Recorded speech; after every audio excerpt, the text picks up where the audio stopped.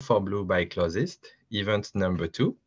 So my name is Benjamin Thibault-Dury, and I'm the co-founder of Closist, which is a sustainable marketplace with Julie Thibault-Dury, and I will be your host for this special event. And I would like to thank you, Julie, because she gave me this opportunity to host this event today, and I'm really happy for this opportunity. So today we are celebrating World Whale Day, and we are thrilled to have you all here with us today. So Green for Blue is a guide for learning more about sustainable possibilities in New York City. And it's been our mission since we started back in September 2022. So our mission is to interview New Yorkers who make a difference every day to fight climate change and protect our environment.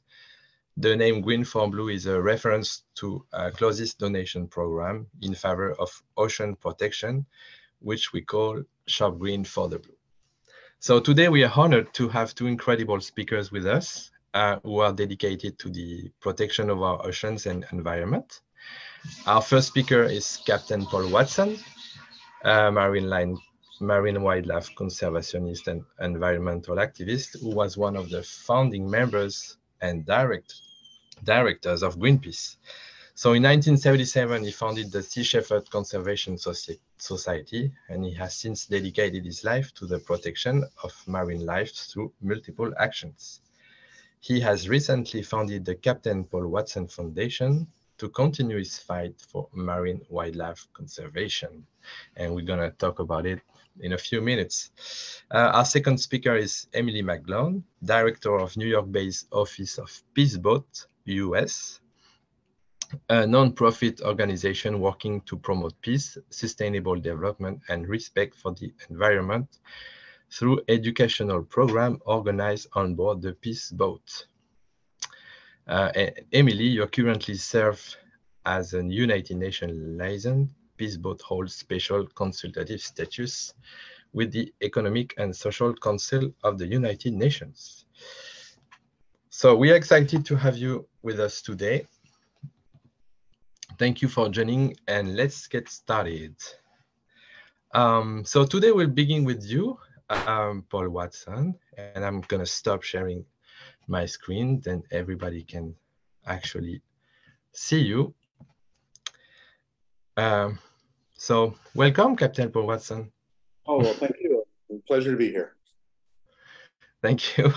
Well, it's an honor for me, to have you here today with us. I first heard about you and Sea Shepherd a little more than 10 years ago when I discovered the famous TV show Whale Wars. And I was already fascinated by the ocean, but I have to say I was very impressed by what you were willing to do to protect the whales. And Paul, what inspired you to dedicate your life to protecting marine life and the oceans?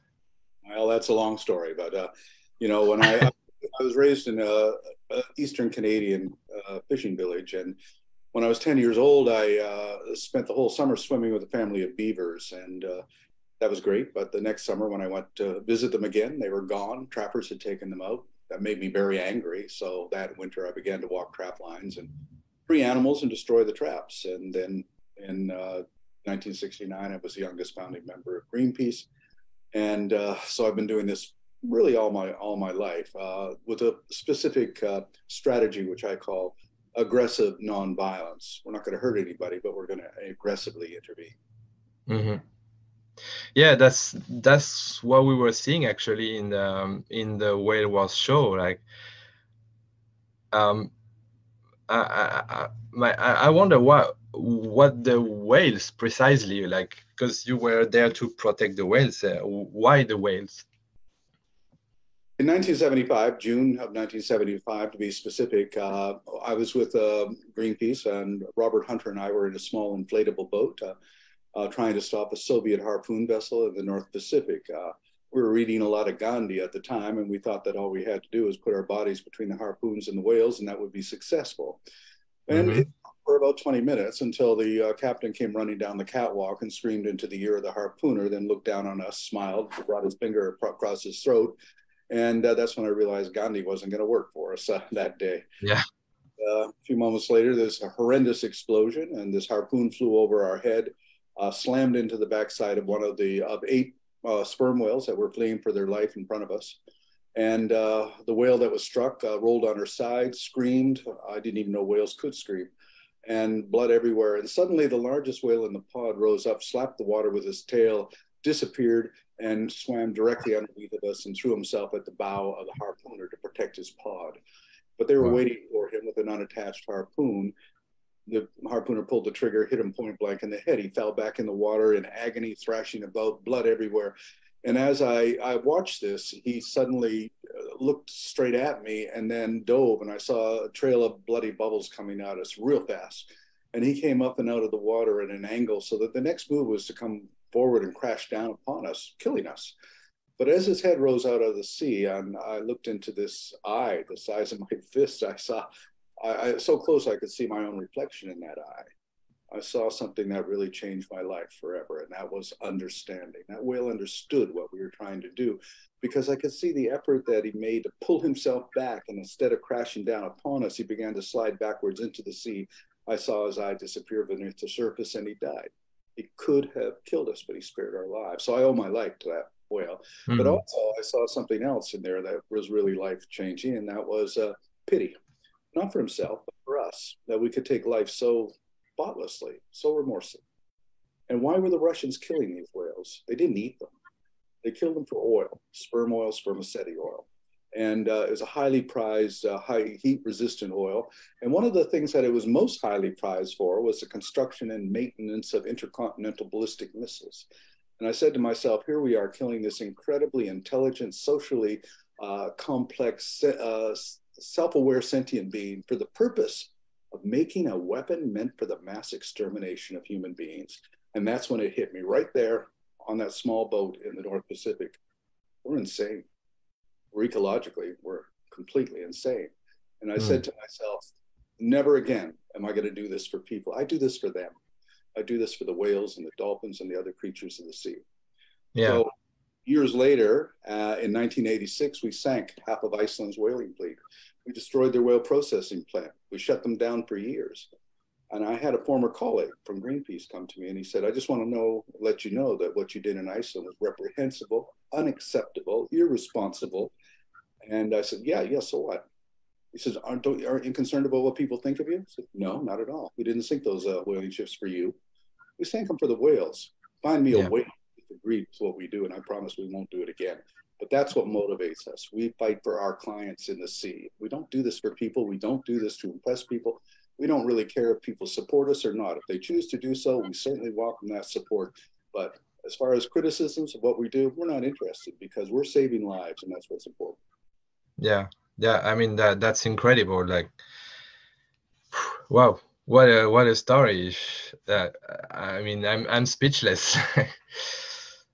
Yeah, I mean, that's great what you're doing. Like as you mentioned, like you don't care whatever people think about you or what they have to say. You're doing this for the whales, and that's remarkable. That's incredible.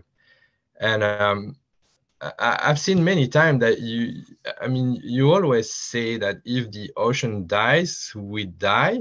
And why is it so important and to protect the ocean? I mean, it's obvious, but that expression is, it's not really obvious. It's absolutely essential.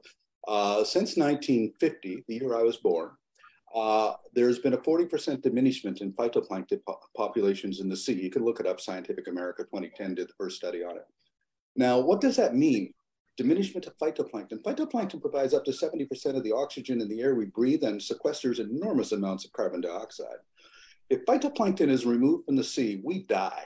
We do not live in a world without phytoplankton. It produces more oxygen than all the trees on the planet.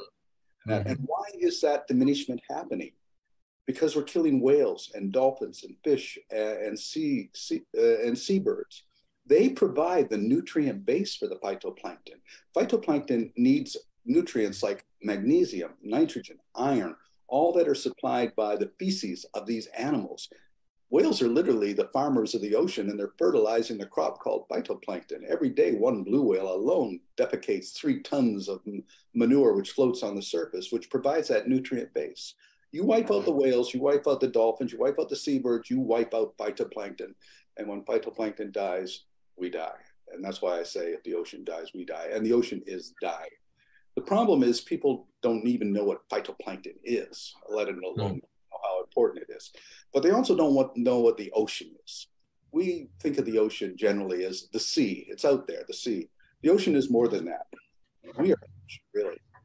The ocean is water in constant circulation through different mediums. It always has been that way. Sometimes it's in the sea, sometimes it's in the atmosphere, sometimes it's in the ice, sometimes it's underground, and sometimes it's in the cells of every living plant and animal. The ocean flows through us every single day.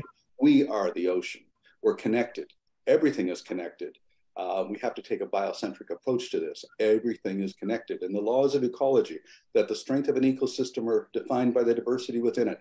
The law of interdependence, that all those species are interdependent with each other, and the law of finite resources, that everything is, there is a carrying capacity is being stolen by one species, us. And there's only so much you can take away before those other species begin to disappear. Look at it this way. Here is a spaceship. It's on this incredible voyage around the Milky Way galaxy, and every spaceship has a life support system. And that life support system provides us with everything we need: the food we eat, the air we breathe, regulates climate and temperature. And that life support system is operated and maintained by a crew of engineers who are working tirelessly every single day to keep it running. And we're not those engineers. We humans, we're passengers. We're having a wonderful time entertaining ourselves. But what are we doing? We're killing the engineers. We're killing them off. The worms, the fish, the bacterium, the phytoplankton. We're killing off the engineers. And there's only so many engineers you can kill before the machinery begins to fall apart, and that results in ecological collapse, and that means the death of humanity.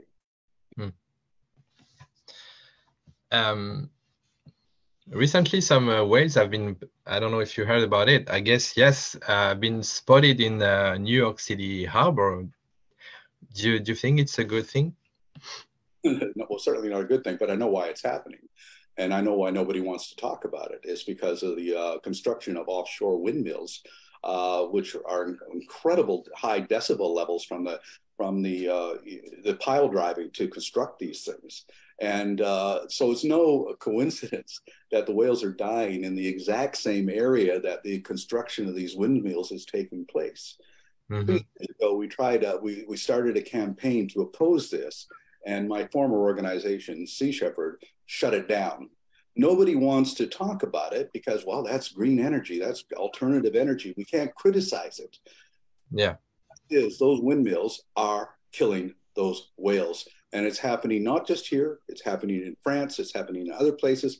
And in other words, what we do, we accept the destruction in the name of, green alternatives. So everybody wants to do an electric car, but where the hell, what do electric cars run on? They run on electricity. Where's that electricity come from? Coal-fired generating plants, nuclear power plants, whatever. I mean, I don't see that as an alternative. The problem is too many people using too many resources and trying to find bright green solutions that are really no solutions at all. Yeah, I think there's a lot of greenwashing around that. It's always this border between, is it like it's pretending to be green, and at the same time, is that really good for the environment? And most of the, like you talk about the battery on the electric cars, it looks like a great thing, but what are we gonna do with the batteries when they are useless? It's just gonna cause more pollution. So that's probably not the solution, actually. Well, the worst part is nobody wants to talk about it. Yeah. Nobody no, wants absolutely. Nobody wants to. Like you said, it's just in the name of it's green, so that's wonderful, but it's not that green. Like, who makes the battery? How do we make them? And maybe it causes more pollution than the actual engine that we're using. Well, why not? I mean, maybe not, but we can question that at some point. should be able to question it. I mean, back in 1990 at the United Nations Conference on the Environment, Gro Harlem Brundtland, the Prime Minister of Norway, came up with this thing called sustainability. And that was good, except everything today is sustainable. Sustainable fishing, sustainable logging. Just put the word sustainable on it and it's business as usual. You know, there is no sustainable fishing industry on this planet anymore, anywhere. You know, the fishing industry is destroying the planet with super trawlers, 100-mile long lines, 100-mile long gill nets, purse seiners. There are industrialized, mechanized destruction of life in the ocean, and it's going on out of sight and out of mind. 40% of all of the fish that are being taken are taken illegally, and 40% of the fish taken legally or illegally are not even eaten by people. They're turned into fish meal to feed chickens and pigs and animals on factory farms. Now they want to go down and harvest, as they call it, millions of tons of krill, that is the zooplankton in the Southern Ocean. They're doing that right now without any ecological research at all. And why are they doing it? To make a protein paste for the 80 billion animals a year that we kill in factory farms. That's why they're doing it. I mean, it's all for profit. It's short-term investment, short-term gain. They are killing the ocean. And we're just sitting here like, oh, well, you know, at least we got a lot of salmon. Except that they're raised on salmon farms and fed with the fish and the fish meal that they get from the ocean. It's an illusion that we're doing the right thing or not. And we have to adopt a biocentric point of view. That is this understanding that everything is connected, everything is, you know, part of everything else. For the last few thousand years, many thousands of years, we've had this anthropocentric point of view, which is it's all about us. It was all created for us. Everything is about us. All our religions, every single major religion is anthropocentric. That makes us in the image of God. We've created this God that we are now the image of, and God created it all for us. Although the planet's been around for 4 billion years, and we've only been around for 200,000 years, and in the present form of civilization, less than 10,000. But we believe it was all created just for us, for our use. And in that name, we are able to really destroy and utilize and abuse every other living thing on this planet. And that is what I find absolutely, totally unacceptable.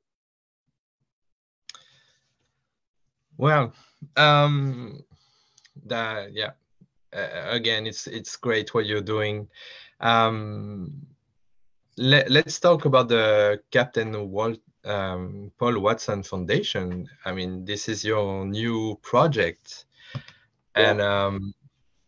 And what's the purpose of that foundation? Well, the purpose of the Captain Paul Watson Foundation is to carry on the work I've been doing for the last 50 years. In last June, you know, the Sea Shepherd Conservation Society that I founded and built up was slowly over the last few years taken over the board of directors. It was a hostile takeover. And in June, I was brought before the board of directors and I was told that we're going in a different direction. You're too controversial. You're too confrontational. We're going to work with governments. We're going to work with corporations. I said, I'm not going to do that. There's no way I'm going to do that. And they said, basically, the board said, you're an employee of Sea Shepherd. You do what you're told. I said, I don't think so. You know, I don't do that. They offered me this huge salary just to be a figurehead that says nothing, posts nothing, does not do interviews. And so I said, I don't need that. I didn't get involved in the money. You know, I don't care what you offer me on this, you know. But they took control of it. Now they're suing me, saying I have no right to use the logo or the name, which I've not been doing. But now they're suing me. They're saying I have no right to use my own name because it's too closely associated with Sea Shepherd, causing confusion amongst their so-called supporters who really don't even know what's going on. Anyway, so I set up the Captain Paul Watson Foundation to carry on what we've been doing. We've already secured our first ship. We're going to be bringing that ship to New York Harbor in late May. And from there, that's great. Yeah, and from there, we're going to be launching Operation Payakan to Iceland to protect endangered fin whales, which are being hunted by this guy called Christian Lofson. The reason I'm calling it Payakan is because I don't know if you saw Avatar, but the hero whale in the movie is called Payakan.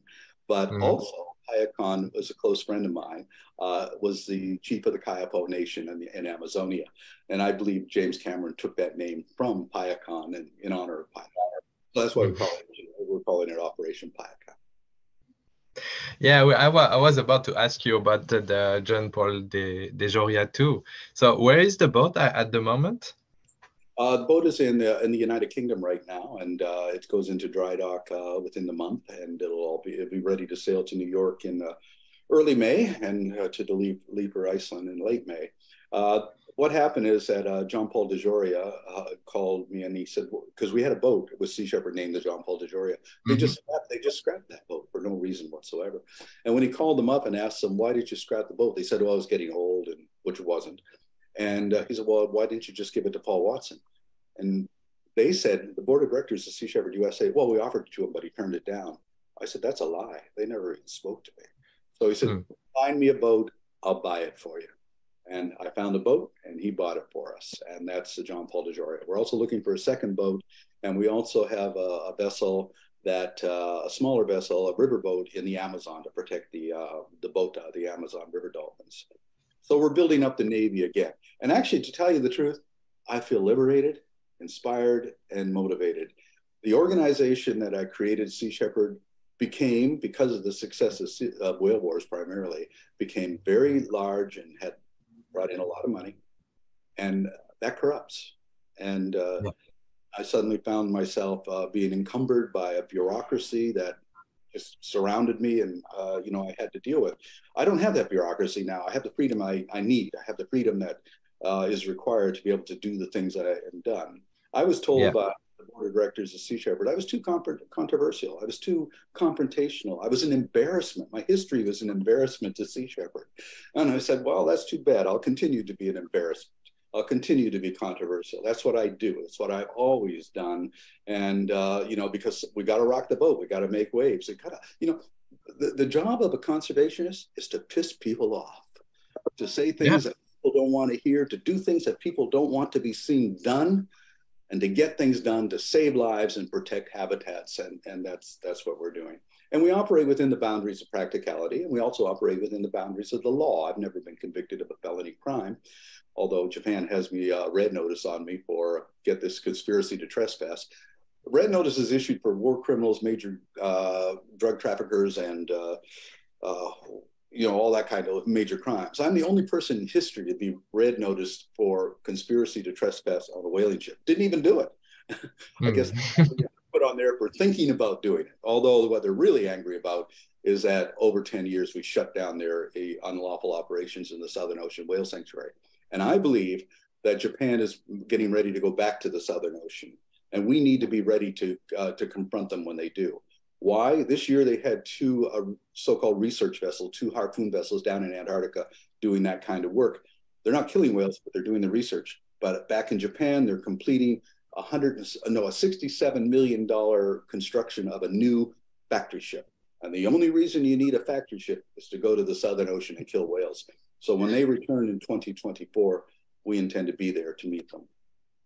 Yeah, I mean, absolutely. Just like when I heard they would stop fishing, I was kind of surprised. To me, it was unexpected. So, do you know why they did that? Is there like, because I don't know, it's hard to understand why suddenly they decided to stop. Well, it wasn't suddenly, it was over 10 years. We were cutting into their profits every single year. Yeah. In 2012, 2013, they only took 10% of their quota because we blockaded them and harassed them every step of the way. Most years they Mm. got only 30% of the quota, or 20%, but in 2013 they got only 10%. We cost them literally hundreds of millions of dollars, which is why I'm on the Interpol red notice list. Yeah. But what people need to remember is everything they've done down there, everything they intend to do is a violation of international law. They were brought before Absolutely. the International Court Yeah. of Justice in 2014 and told that they were in violation of the law. They stopped whaling for 1 year and then resumed it again, to just ignoring the International Court of Justice. So unfortunately, the International Court of Justice or the International Whaling Commission have no enforcement body. So Mm. somebody has to be that enforcement body. Sea Shepherd's not going to do it anymore. So I intend to continue doing it. You know, Yeah. my lifelong ambition was to eradicate the perversion of whaling in my lifetime, and we've done a lot. I think 90% of it has been stopped. We stopped Australia and Spain and Peru and Chile and South Africa. Now whaling is only taking place in the territorial waters of Iceland, Norway, Denmark, and Japan. But next year we expect Japan to expand that out again into the international waters. It's a lifelong fight. It's one that I've dedicated my life to. I don't see any retirement on this. And every whale life saved to me is a victory. I believe that whales are highly intelligent, self-aware, sentient beings, but they're of an intelligence that we don't understand. I was debating a whaler a few years ago who said, well, Watson, you say whales are more intelligent than people. How can you say such a stupid thing? I said, well, because they're more intelligent than people. And it's by you measure your criteria. The criteria I use is the ability to live in harmony with your natural ecosystem, your world. That to me is the definition of intelligent. And he looked at me and said, well, by that criteria, cockroaches are more intelligent than people. I said, you know what?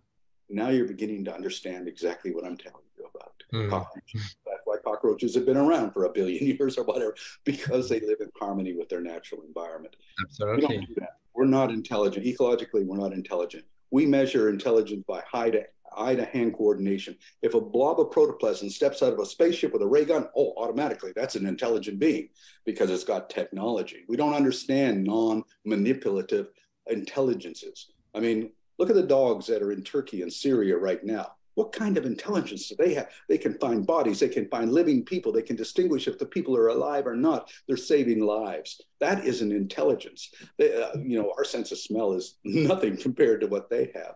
So if you measure it by the criteria, olfactory criteria, dogs are far more intelligent than we are.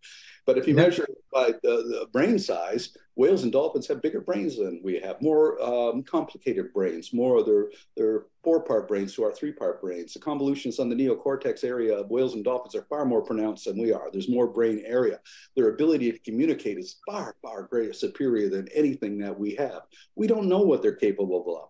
We know they have music. We know that dolphins call each other by their first name. We know that. We don't know, but they don't need to drive around in cars. They don't need to have telephones. A blue whale can communicate with another blue whale from 1,000 miles away. These are intelligent creatures, and we're destroying them and wiping them off. And that is unforgivable. Human beings are a destructive species. And if we don't learn to live in harmony with all of those other species, we are not going to survive. Yeah, those species, they don't destroy the environment. They live with the environment. We destroy our environment. Yeah, that's interesting. And what are the biggest challenges the foundation faces right now in its efforts to protect marine life, and how do you plan to overcome them? Well, the biggest challenge we have right now is Sea Shepherd USA is suing me, saying I have no right to use my name. Sea Shepherd Global is suing Sea Shepherd France, saying they don't have any right to use the logos that I created. So this is costing us a lot of money. Taking on the whalers, that's the easy part. But the betrayal by the people who were former crew members, former friends, actually is our biggest challenge. But I think we'll overcome it. I think that we'll get out there and we will set an example this summer that we're back, that we can make a difference. And we're going to continue doing what we've always done. And we intend to be in the Southern Ocean next year when the Japanese whaling fleet returns, and we intend to stop them. That's what I do best. That's what I'm going to do and continue to do. All right. That's remarkable. My last question would be, how can individuals and communities get involved in the foundation's mission? What can we do to help you? Well, we need all the support we can get. So just go to the website to the Captain Paul Watson Foundation or the Paul Watson Foundation. We're also on social media. And, I have to build up a support base that was taken away from me. So we're trying to regain that support base. The best thing is that people become monthly supporters. That gives us a secure support base in order to operate the ships and get out there and do the campaigns. And it's building up slowly, but it is building up. And, we don't have a bureaucracy in that way. And the great thing, one of the most wonderful things about this is that people coming to crew the ships and everything are my former colleagues, officers. Yeah. who have been down there to the Southern Ocean with me. So we're not going down. We're going down and operating with an experienced crew of people who are sticking with us. So that gives me a great deal of strength to go forward. Yeah, I think you have a lot of supporters. Like people really believe in what you're doing and what the foundation is going to do. So, I mean, that's awesome. Maybe it's going to take a little time, but I mean, look, the foundation was formed like 6 months ago, I believe, and you already have one boat almost ready to go. So that's incredible. And also, we're working closely with Sea Shepherd France, UK, and Brazil, and Hungary. Yeah. They're not all abandoned us. So some still believe in that straightforward approach, and still believe that aggressive nonviolence is a strategy to pursue. My big disappointment with Sea Shepherd Australia is they actually have a partnership with Austral Fisheries, a fishing company. They're working with a fishing company, but not just any fishing company. Austral Fisheries is 50% owned by the Japanese company Marua Daiichiro, which is the same company that used to be Taiyu Fishing Company that owned the pirate whaler Sierra that I hunted down and put out of business back in 1979. So that's a real slap in the face for them to be working with a company that actually once owned the pirate whaler Sierra. Why are they doing that? Well, Austral Fisheries helped them to get a tax-exempt status in Australia. They've given them donations. They've given them a ship, sold them a ship at a discounted price. So, they say, so they've been sort of enticed into doing that. It can be one thing for sure. Austral Fisheries, which was a tooth fishing operation in the Southern Ocean, will never be opposed by Sea Shepherd Australia. But if we see them down there, we're certainly going to oppose them. Yeah. But do you think they're going to go there? Well, Austral Fisheries is down there all the time, going after, toothfish. Now, what is a toothfish? Nobody really heard of it except under its marketing name. Antarctic and Patagonia toothfish are marketed under the name of Chilean sea bass. They're not from Chile and they're not a bass, but it's a marketing term. They're an endangered and it's really a horrible fishery. They call it sustainable. They actually call this a sustainable fishery. You pull a toothfish from 2 kilometers from the bottom of the Southern Ocean. You put it in a ship into a refrigerated container. You haul it to the nearest port. You put it on an airplane. You fly it to New York. You fly it to Boston or London and serve it as an expensive dish called Chilean sea bass. That is not a sustainable fishery. It's an endangered species. And look at the incredible carbon footprint of that one fishery. Yet Austral Fisheries and Sea Shepherd Australia call that sustainable. Like they use that word sustainable over and over and over. How is it sustainable? I mean, how can they justify the fact that it's sustainable? How do you justify it?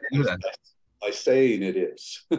All you have to do is put that word out there. This is a sustainable forest operation. This is a sustainable mining operation. This is a sustainable car production company. That's all you have to do is you insert the word sustainable, and there you go. Yeah, the fact is there's no specific regulation around that word. Like you can basically name everything sustainable, even if it's not. And nobody is questioning that, or well, I'm certainly questioning. Besides you, of course. there is no sustainable fishing operation on this planet, except for if some guy goes out of his canoe in the Philippines or Nigeria and catches a fish on a line to feed his family, that is sustainable. Super trawlers, gill netters, longliners, purse seiners, not sustainable by any stretch of the imagination.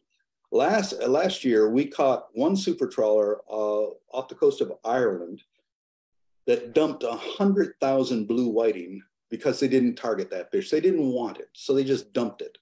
100,000 fish floating on the surface of the ocean. And it's illegal under EU regulations, but nobody does anything. The killing of dolphins in the Bay of Biscay by the French trawling fleet is illegal under EU regulations. Under French law, it's illegal, but nobody's doing anything about it. We see the violation of ecological laws all over this planet, but there's a lack of economic and political motivation to do anything about it. There are too many hands in too many pockets. And politicians, they get their money. And I mean, it was Mark Twain who actually called the United States Congress the Parliament of whores. I mean, they basically represent the people who give them the money to be represented. And nobody is there to enforce the law, actually. They can do whatever they want. Nobody's going to see anything at sea. I mean, well, they don't even enforce it in their own waters, really. You know. Yeah, so. But when All right. when you're looking at the high seas, you're looking at the Wild West. No laws. You know, there's no sheriff there in town. And when people accuse us of being vigilantes, I say, well, enforce the law. There won't be a need for vigilantes. When people accuse me of being an eco-terrorist, I simply say, I've never worked for Monsanto and never intend to. I am not an eco-terrorist. It are corporations that are terrorizing our environment. We are trying to protect it. We're trying to do it. And we're doing it without hurting anybody. Never injured a single person in my entire career. That's great. All right. Do you have anything to add, Captain Paul Watson, for us? No, thank you just for having me, and hope you come by and see the ship when we're in New York Harbor in late May. We definitely will. We definitely will. You know, we visit one of your ship like back, probably like 8-9 years ago. That was in France, in Les Sables d'Olonne. That was a sailboat, and that was actually the first. I mean, your shift, one of the Sea Shepherd ship, and that was a great experience. So yeah, of course, we'll come by. Definitely. Well, over the last decades, you know, I built up a Navy, which became the Sea Shepherd Navy. And now I'm going to start building up another Navy. And we've got 2 ships now, later this year, another one. So we're getting there, we're going there, and we're going to be just as powerful as we were before. Well, thank you so much. I mean, thank you very much for your time. I know you're busy, and we appreciate it a lot. And thank you. Thank you. Thank you for what you're doing. Well, now it's time to talk with Emilie. That I'm gonna unmute you, Emilie. Welcome, Emilie. And you're with both. Sorry, I'm losing my words. Sorry. Yes. Hi, everyone. Thank you so much, Paul. Yes. Peace Boat US, right. Director of Peace Boat US, that's right. No, it's great to hear Paul's stories. Each time, you know, we hear about his dedication to conservation, especially in protecting whales. It's really so important that we make sure we understand the intelligence, as he said, of the animals that surround us in the ocean, and that we really work to conserve them. So I'm really looking forward to celebrating this day with all of you. And thank you very much for the invitation to be here today. Yeah, it's a great pleasure, and yeah, we are, you know, I think we are all dedicated in our way to protect our oceans, and we all believe that it's so important. And yeah, it's great to have you here and hear about your nonprofit. I'm gonna make you the host of this Zoom, and you're gonna be able to share with us about Peace Boat US. Can you tell us more about Peace Boat US? That was my first time hearing about Peace Boat US, and Sure. I'm really interested. Well, yes, thank you so much, Benjamin. And again, it's a pleasure to be here. So we're going to be talking about a quite different ship. I think more focused on education, focused on the United Nations Sustainable Development Goals, and work towards peace and sustainability through our onboard programs. So as we're talking today a lot about ocean conservation, of course, this is a very important topic to us as we are sailing on the open sea. So Peace Boat was started around 40 years ago. We're actually now celebrating our 40th anniversary. We've traveled the world since 1983, working towards peace and sustainability through programs on board the ship and also in more than 100 ports of call around the world. We take with us around 1,000 participants on board the ship as we're traveling. And you can see here, this is our ship now. This is the Pacific World, which is going to be our new ship starting from April, which is very exciting for us. We haven't been sailing during the pandemic, so we've changed our ship over the years as Peace Boat has been growing. In 1983, when we started, Yoshioka Tatsuya, who is the founder and the current director of the organization, started with a very small ferry-sized ship with Japanese university students traveling from Japan to China and Korea and Asia. And later, after 1990, we started our very first global voyage, which you can see here, our global voyages for peace. We have 3 global voyages now per year, and on each global voyage visiting 20 countries. So you can see here we have the red line going to the northern hemisphere. You can see the green line going to the southern hemisphere. And in each global voyage, we work with different partners around the world to bring awareness to various topics from NGO leaders, environmental advocates, government, and United Nations partners in each country. On the hull of our ship, we have this logo painted on the ship itself. So every time we are docking in ports, we are raising awareness for the United Nations Sustainable Development Goals. This logo, many of you probably are familiar with. It represents those 17 goals of the United Nations to achieve sustainability by 2030. We also use the ship as a venue for celebrations and for major events during the year. This was the United Nations World Oceans Day, which was celebrated in New York City. And we work very closely with the Division of Ocean Affairs and Law of the Sea, Dualis at the UN, to raise awareness on this day. And we are co-hosting also the working group of the UN World Oceans Day and coordinating NGOs to raise awareness for each year's different themes around ocean conservation. In the ports that we visit, we also have programs. So I wanted to give some examples as well, where we take action for ocean conservation through beach cleanups, through planting of mangroves, or restoration of the coastal ecosystems. And we always encourage young people to come on board with us and to share their passion and to be part of our programs, especially because Peace Boat was started by university students. We have a lot of young people come on board. And we have one short explanation, which I'll share with you, a video in a few moments. But our main purpose really is sailing for socially and environmentally responsible tourism, as we believe travel in itself can also be a tool for positive social and political change. The right-hand photo, you can also see some of the whale conservation and awareness raising that we did in Patagonia. We work very closely in the southern region of Argentina and Chile, where we often sail from Ushuaia to Punta Arenas, sailing through the fjords of Patagonia. And there are many whales in that area. So we're also working to protect them and to raise awareness about that conservation of Patagonia in the region. And with that, I'd like to share a short video so you can learn more about our work for the UN Sustainable Development Goals. Yeah, sure. Absolutely.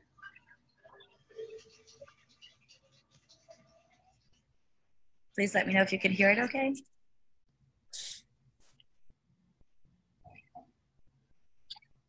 I'm not sure there's a sound. I think you have to share the sound with your stream.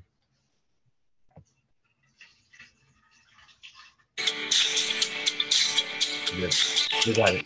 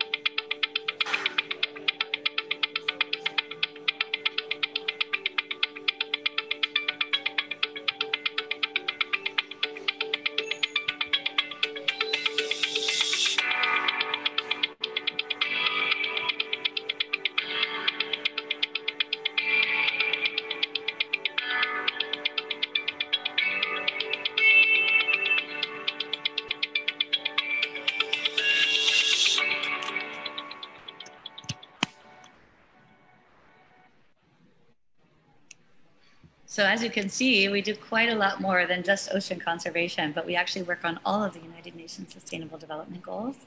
And as I mentioned, because we are traveling at sea, A lot of our work is around education, especially for SDG number 4, around quality education, and then also working towards ocean conservation by raising awareness about all these different topics on board the ship through our guest educators, especially those who are focused on climate action and ocean conservation worldwide. On board the ship, we also have many guest speakers who are from indigenous communities, as we really believe that traditional knowledge is very important to share if we're working towards sustainable development. Here you can see Nobel Peace Laureate Rigoberta Menchú from Guatemala, who came on board to share her wisdom with us in Latin America. And we also believe it's very important to share the voices of youth. So we've started this Ocean and Climate Youth Ambassador Program with young people from small island developing states or large ocean states to also share their best practices and solutions for all the challenges that they're facing around climate change and ocean degradation. We've had this program traveling with us on board the ship, and more recently have also invited some of the youth from this program to join us at major United Nations conferences, such as COP, the United Nations Climate Change Conference, and others, such as the UN Ocean Conference as well. There's also a possibility to be volunteers on board. So with young people joining us throughout the voyage, we have many opportunities to find ways where they can join also as volunteers to support the work of Peace Boat. And this is also how I joined the organization. I was a Spanish teacher as a volunteer on board. And we have many volunteers who join our GET program, which is Global English and Espanol training. In the ports of call, we also have many volunteer activities. Here you can see doing beach cleanups or reforestation of the mangroves, or hosting events on board. And of course, because our office in New York City is located in the United Nations Plaza, we also have many volunteer and internship opportunities for young people to join us here as well. Our organization was founded in Japan, as I mentioned, in 1983, and spent many years focused in our Tokyo office. And I also worked there for many years. And then I moved to New York City, where I am now coordinating our office in the United Nations Plaza. We have an office where we are working with the United Nations to participate in many conferences and also bringing young people to share their voice at the table. We believe it's really important to also support the education of young people to have the experience to go into the United Nations, but also to gain the hands-on experience of working with an international NGO. So you can see our office here in the UN Plaza. And we like to be also the bridge between civil society, NGOs, and the United Nations. So supporting the role of civil society and working towards the UN Sustainable Development Goals and bringing that voice also back to the UN. Our young people are very active in climate action, ocean conservation, and as you mentioned in the introduction earlier, Benjamin, Peace Boat holds special consultative status with the Economic and Social Council of the UN, ECOSOC. So we are participating in many of those conferences, and we understand that the time to act is now. We really don't have any time to waste, so we are working very diligently, especially towards the UN SDGs, but also in participating in UN major conferences. This year marks the beginning of our work sailing on our new ship towards also the UN Ocean Decade. So as we think about whale conservation and ocean conservation in general, we can support this decade from 2021 to 2030. The United Nations has declared this a decade of ocean science for sustainable development. And with that, we've created a scholarship to support this endeavor. We already have so many young people traveling with us, as I mentioned, on board the ship and as volunteers, but we have now created this scholarship to encourage more young people who are already dedicated to climate action, ocean conservation, and all of the SDGs to join us on board through this program. It's mostly for ages 18 to 30 years old for this particular scholarship. And we invite young people to apply throughout the year. And here you can see a few photos of our last trip to Patagonia, to the fjords in Argentina and Chile, and some of our youth scholars. And these young people really learn from experts on board, and they see how the SDGs are being implemented locally in the countries that we visit.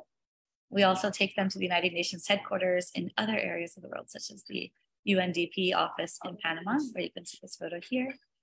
And then we also do homestay programs or work with local communities in each country. So once they see how the SDGs are being implemented from the high level of the UN, then we go to the grassroots level of working with local communities.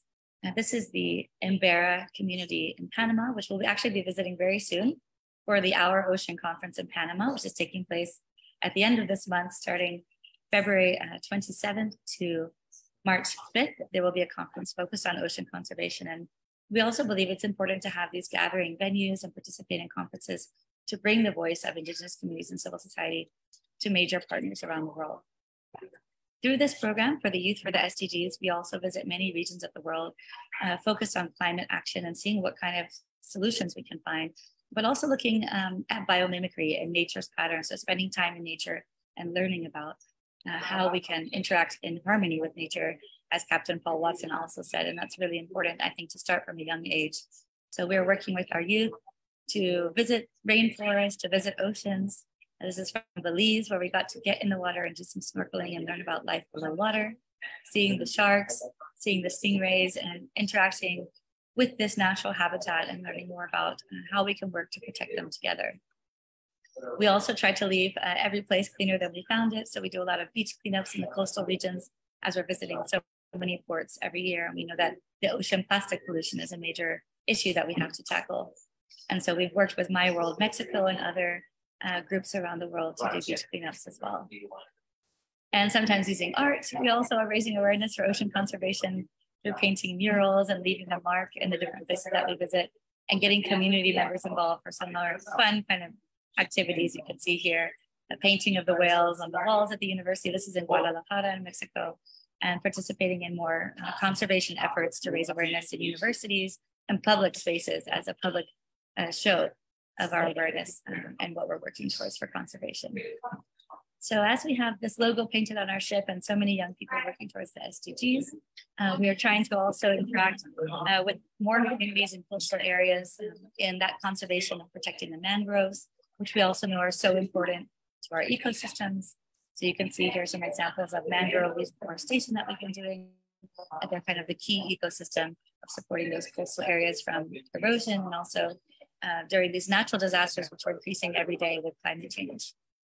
We also work with local organizations that support conservation of waterways in the ocean. So this is in Singapore, where we did a waterway wash cleanups, and also visiting the fjords of Patagonia. This is a bit more closer look at some of the organizations that we work with. One partner in Chile is CODEF, is a national committee to protect the flora and fauna of Chile. And so each year that we go to Patagonia, we're working very closely with these nonprofits and these ecosystems, which are incredible places that we admire so much. And we know that the glaciers also are some of the last resources that we rely on for fresh water and conservation. So with that, it's given us so much momentum for change. Here you have the founder, Yoshioka Tatsuya, along with our team, and Ban Ki-moon from the United Nations. This is in a previous conference around shipping. And we really believe that in order to change the shipping industry, we have to change it from the inside out. So Peace Boat is working on our biggest endeavor yet, which is the Peace Boat Eco-Ship, which will be a ship that will sail with solar and wind panels and will reduce our CO2 by 30 to 40% in our transit across the oceans, producing the energy that we need on board. We will have an ocean research laboratory and a conservation space on board. We hope to have a wet lab and a dry lab in the future to really learn from the ocean as we're traveling at sea. And we'll also have a kinetic energy dance floor to help us create that energy as we're traveling. We all have a biosphere inside, a kind of real ecosystem where we can learn about nature and biomimicry and all of nature's patterns as we're traveling. And this will be the new eco-ship design. So we're hoping that this can inspire, as it is based actually off of the design of a whale. The shape itself is also more aerodynamic and fitting with nature's pattern. And you can see here the wind sails and solar panels are retractable, so they can go up and down as we're sailing. And this ship will hold around 2,500 passengers. So we're hoping that this will be a larger space for us to be able to work within the communities that we visit, to bring guest speakers on board who have expertise in the field, to have NGOs and civil society working together. And we hope that you will join us in this collaboration towards creating the world's first eco-friendly cruise ship, which can work towards conservation of the oceans, education, and helping us to achieve the Sustainable Development Goals. So I think that hopefully we can be a vessel that can provide more educational opportunities for all of these important topics and celebrate World Whale Day, hopefully on board the ship next year with all of you. Oh, Benjamin, I think you're still muted. Sorry. Yeah. Well, thank you so much, Emilie, for that presentation. We had some, some people wants to know more about this new ship are you actually building this ship right now, or is it still a project? We are building the ship. Yes, we Oh, right that's now awesome. we're sailing on the Pacific World. Will be our ship from April, and we hope that definitely in the next few years we'll have the eco ship ready to sail on. So we're still looking for more partners and those who are interested in being part of this project. So if you are interested, you can let me know. You can reach our contact on the website, info@peaceboat-us.org. And yes, very soon we will be sailing on the eco ship. And definitely hope to have it, sailing to represent the Sustainable Development Goals before 2030. By 2030. Okay. Yeah, we have a question on Facebook by Suzanne, who she's asking, when is the new ship ready?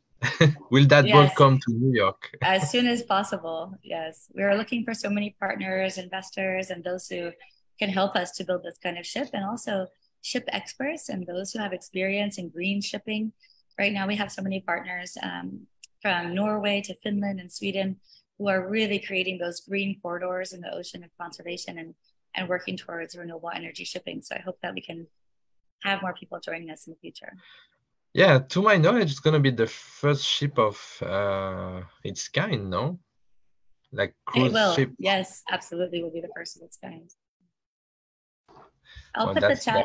Also, I'll put the link for the eco ship if you all would like to see. I'll put it on the Facebook page for eco ship's website, and people can learn more there also. Mm-hmm. Yeah, I think there's a lot of interest around that ship, and because when you talk about environment and cruise ship, you might think that it's not really I would say eco-friendly, but seeing you having this incredible project of the eco ship, it's awesome. Thank you. Yes, we also agree. The shipping industry is not where it needs to be yet. So we have a long way to go, and we're doing this as a project because we realize that in order to have a more sustainable ship, it needs to come from those who are sailing. And we hope that we can create this to be an example, to be a shift for the maritime industry for those who can join us on board. Mm-hmm. Yeah, there's another question. Is plan? I mean, maybe it's too early to in the project, but the question is about your plans for gray water and black water in the ship.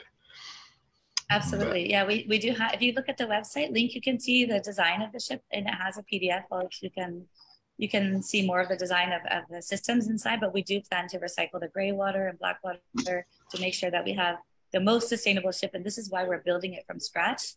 A lot of people ask us, why don't you retrofit another boat? And why don't you, add solar panels or wind sails to another boat? But we understand that if you don't build the ship from scratch, from zero, you're not going to have all the inside systems set to be the most sustainable that it can.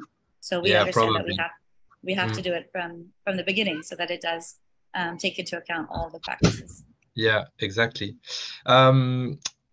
It's another question on Facebook, and I actually wanted to ask you that question myself. So what are the Peace Boat initiative currently in New York? Do you have any active initiative in New York? Absolutely, yes, we do. Yeah. We have so many activities. We're a very small team in New York. I'm working there by myself for the past 11 years, but we do have a large team in Tokyo supporting all of the ship operations and programs and guest speakers.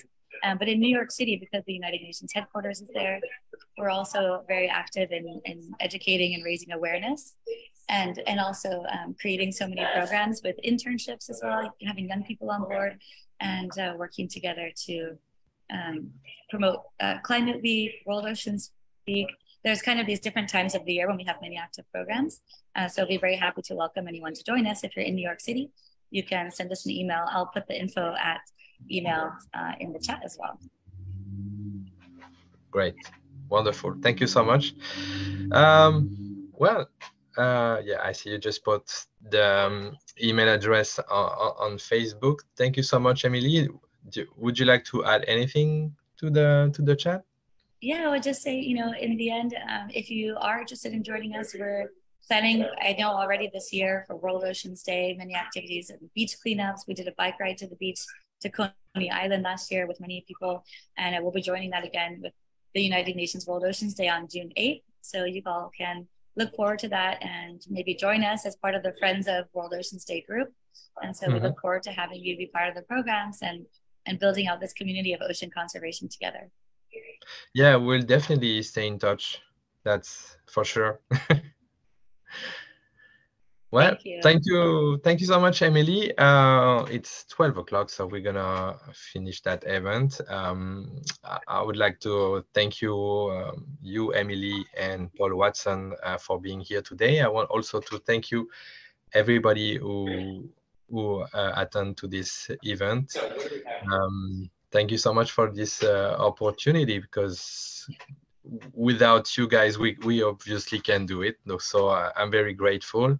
I'm also grateful that Julie, my partner, I spoke about her at the beginning, but I want to thanks her again, because she gave me the opportunity to be your host today, and I really enjoyed it. And thank you so much.